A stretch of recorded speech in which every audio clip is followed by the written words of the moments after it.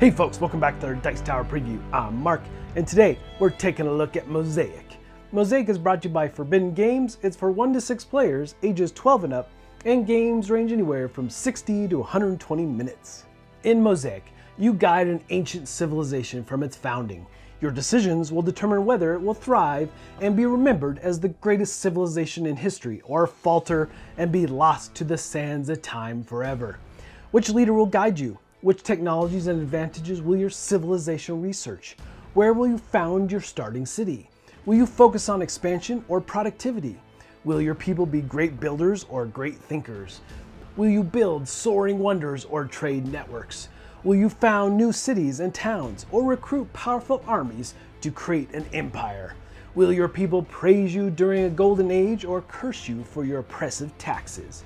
Each decision that you make is another shining stone in your civilization's unique mosaic. So let's take a look at this world of Mosaic. So each player has their own board to track their civilization. You have population, trade goods, tax and tariff production, food, idea, and stone production. Each player also receives a leader and will draft 5 starting technologies, all of which will dictate your starting resources. You will be tracking all of this on your player board with miniatures. You also have miniatures for your various types of buildings and cities, as well as your military might. The main board is divided into regions that you hope to control for maximum points. The different areas of the board receive trade goods and treasure tokens.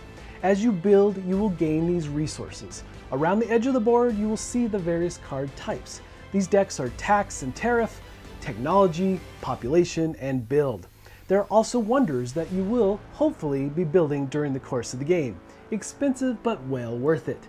All of the various resources, food, stone, coins, and ideas you will see as prototypes, but still may change, so keep a close eye on the campaign. So, in this game, there are key technologies and projects that give your civilization unique abilities, as well as symbols that represent one of the 9 components of civilization. We have science, economy, food production, population and health, building, culture, government, military and empire, and urbanization.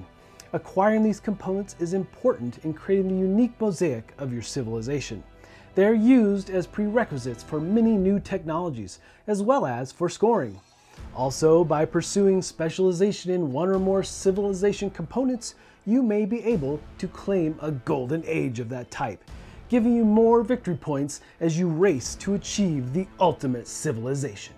So, this may seem like a huge civilization building game, and well, it is, but it's also very easy to jump into. Gameplay is very straightforward. On your turn, you will perform one of 7 main actions. You only get to do one of these on your turn, which makes gameplay move pretty quickly. So, tech is key in this game. Let's learn a new technology.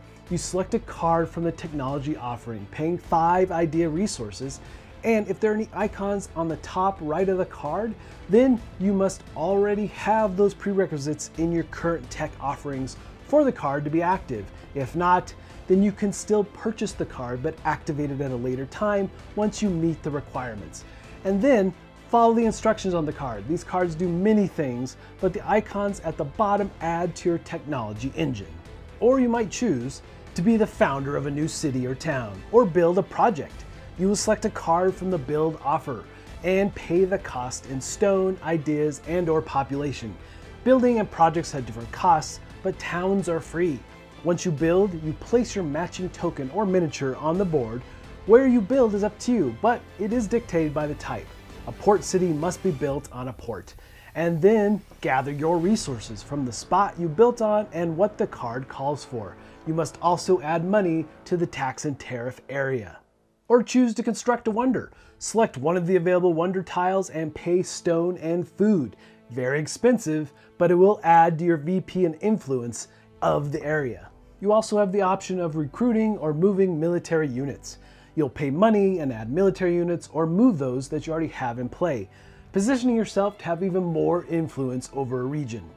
You can increase your civilization population with a card from the population growth offering and pay the required food. You can produce key currencies used to purchase everything in the game. Again, you can only do one of these things on your turn. You can produce food, stone, or ideas. You can do this by adding your population to the production bonus of that currency type. Or you can choose to generate some coin, levy tariffs, or tax your people to raise that money, which is the universal currency of the realm. You will select a card from the trade tax offering, but beware, that can cause unrest in your civilization. So those are the main basics of all the different actions you can perform on your turn. But as the game goes on and your civilization grows, empire scoring cards are eventually revealed from the 4 decks. Each time an empire scoring card is revealed, your civilization will score for each region that you dominate with your cities and military units. After the 3rd empire scoring card is revealed, there is one final turn and the game ends.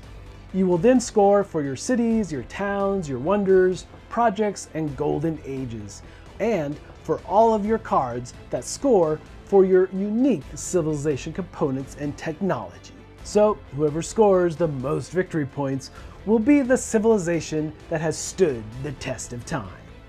Alright folks, just a reminder once again, this has been a Dice Tower paid preview, and everything you've seen here has been in prototype form, so keep a close eye on the campaign for any changes that still may occur. Now, with that said, I really like the fact that this is a Civ game that is super accessible, really easy to jump into, and it plays fairly quickly actually as you build up your civilization. Now, what I really liked about the game in general was the engine building with the different technologies as you build them up, and position yourself for scoring more victory points at the end of the game.